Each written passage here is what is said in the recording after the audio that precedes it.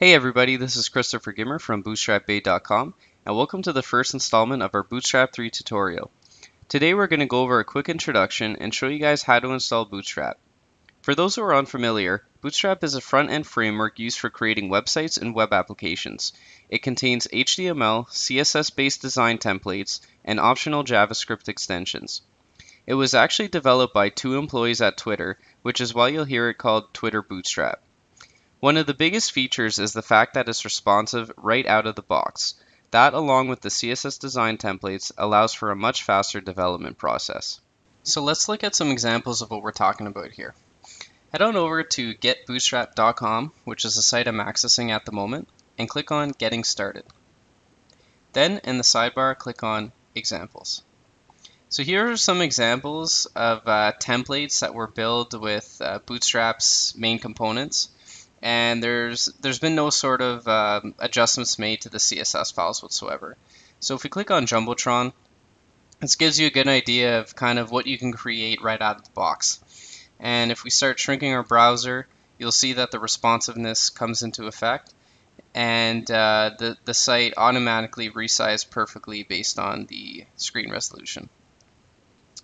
So now that we've kind of seen some examples and kind of know what Bootstrap is, let's go ahead with the installation. So what we're going to do is go to getBootstrap.com, and click on Download Bootstrap. You'll notice that there's 3 downloads here.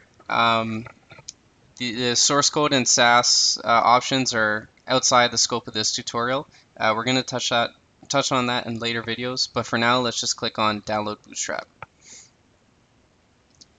So we're going to save this. I'm just going to save it on my desktop. Unzip it, and let's open up this folder. So inside the folder, there's going to be a CSS folder, a fonts folder, and a JavaScript folder, JS. So if we take a look at the CSS, there's Bootstrap theme and Bootstrap. The Bootstrap theme we're not going to worry about. It's some additional styling which we're not going to need at the moment. So let's focus on the regular Bootstrap CSS files. I'm going to open up the bootstrap.css file for now, and you'll notice that it's kind of a readable CSS, which is what you'll be accustomed to. Whereas if I look at the bootstrap.min.css, you'll see that it's kind of very unreadable and kind of a bunch of mumbo jumbo. And the reason why they do that is for file size. So if you can compare the two, the .min.css is 100K and the regular CSS is 121K.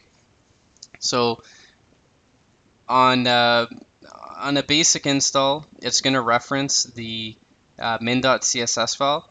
And the best practices is if you're going to make any sort of modifications to the CSS, what you're going to want to do is create an additional CSS file. So what we're going to do now is we're going to go into our text editor. I'm using Coda for Mac. If you click on the link in our description, it'll lead you back to a blog post, and we're going to post some additional links to some other text editors.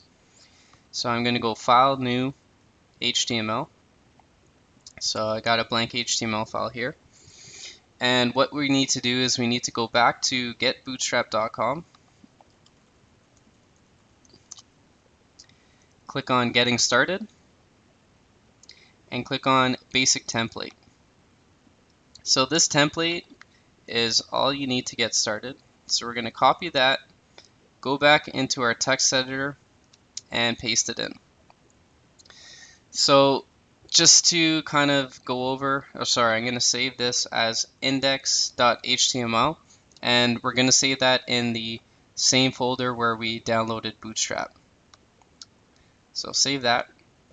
And just to highlight a few things here, this line of code here is really important for the responsiveness.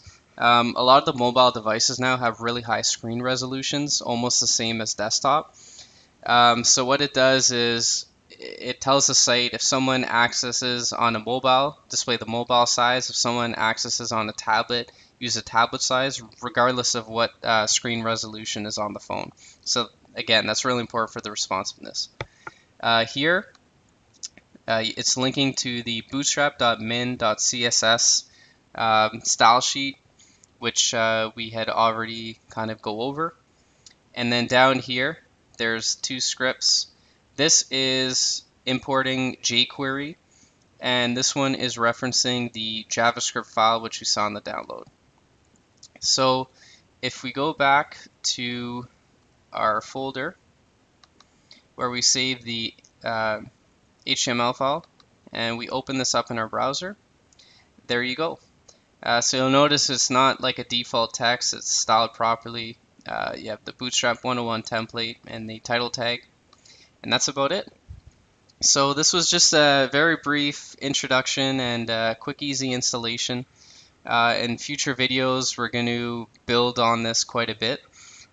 So make sure you subscribe to our channel and check those out. In the next video we're going to go over nav bars, how to create a fixed and static nav bars with drop downs and all that good stuff. So we'll see you in the next video.